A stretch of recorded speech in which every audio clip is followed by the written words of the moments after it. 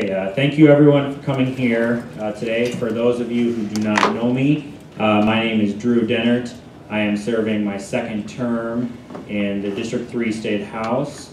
I live here in Aberdeen with my wife Ashton, who is here today. We have a farm and ranch that is just north of Aberdeen, about 15 miles. So that's my day job when we're not in session. This year I'm going to be serving as the Vice Chairman of the House Taxation Committee. I've served on the Taxation Committee my first 2 years, so I'm looking forward to continuing my service on the Taxation Committee. And then this year I am also on the State Affairs Committee, where we see quite a few bills. Just one thing for housekeeping, Representative St. John asked me to let you know her brother is in the hospital in Fargo today, so unfortunately she's not going to be able to make it. So if you would keep her and her family in your prayers, I know that would be greatly appreciated from her. So as I was saying about committees and bills, the State Affairs Committee, we have a meeting right away, Monday morning, 7:45, so I'll be taking off for here tomorrow afternoon right away. So far in the legislature, we have seen, so far it's been a reduction of bills compared to last year, but it is starting to pick up a little bit more now. So far we've had 170 House bills filed, 140 Senate bills, 5 House commemorations, 11 Senate commemorations, 2 House concurrent resolutions, 7 Senate concurrent resolutions, 6 House joint resolutions, 3 Senate joint resolutions, and 1 Senate resolution. So that comes up to a total of 345 total pieces of legislation that we've seen, and over 100 bills yesterday were dropped alone. So I apologize, I haven't had time to read all those bills quite yet. But I'm anticipating a flurry of bills to be introduced Monday, Tuesday, and Wednesday, and then Wednesday is the final day for bill introduction. Yesterday was the final day for unlimited bill introduction. That's why we had over 100 bills dropped. As mentioned before, yesterday was a good day for Northern and a good day for Aberdeen and Brown County. The Northern's Regional Stadium Bill, House Bill 1037, passed out of joint appropriations with only 1 no vote.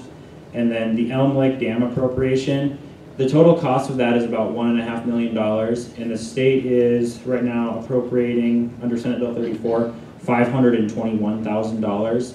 And so the city of Aberdeen would pay the rest of that, but the state is going to hopefully be willing to chip in $521,000 for that project. One more thing that I wanted to do before my opening remarks are finished. I have a legislative commemoration that I was the prime sponsor on, and I'm going to go ahead and read that real quick. It's for the Northern basketball team, the 2017-2018. It was introduced, I was the prime sponsor on the House side, and then Representative Perry and Representative Weiss were co-sponsors, and then Senator Norstrup was the Senate prime, and Senator Greenfield was co-sponsor from the Senate, so it was actually the 5 of us that are here today. It says, a legislative commemoration honoring and commending the 2017-2018 Northern State University Wolves men's basketball team for placing second in the NCAA Division II National Tournament. Whereas the Northern State University men's basketball team had a phenomenal season with a record of 36-4 and won the Northern Sun Conference for the first time in 15 years. And whereas the Wolves beat Queens of North Carolina 105-99 in double overtime semifinals at the Sanford Pentagon in Sioux Falls to make it to the championship game. And whereas the program received superior coaching and outstanding leadership from head coach Paul Sada and assistant coach Sundan Wicks, and whereas the Wolves won more games and advanced further than any previous Northern State University men's basketball team in the program's NCAA Division II history.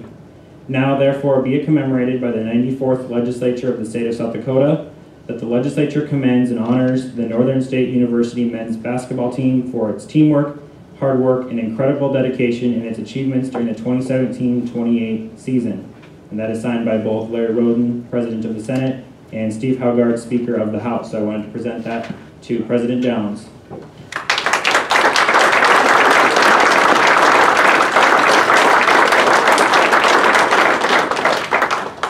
I'm sorry that Coach Sather and his staff couldn't be here. They're on the road playing out of town.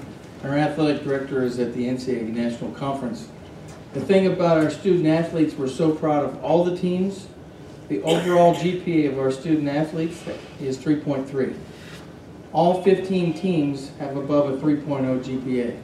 they're great students who also happen to be great athletes. And they gave great representation for Northern and all of this region of South Dakota with 1.2 million people watching the final game. And we set all the attendance records at the Pentagon.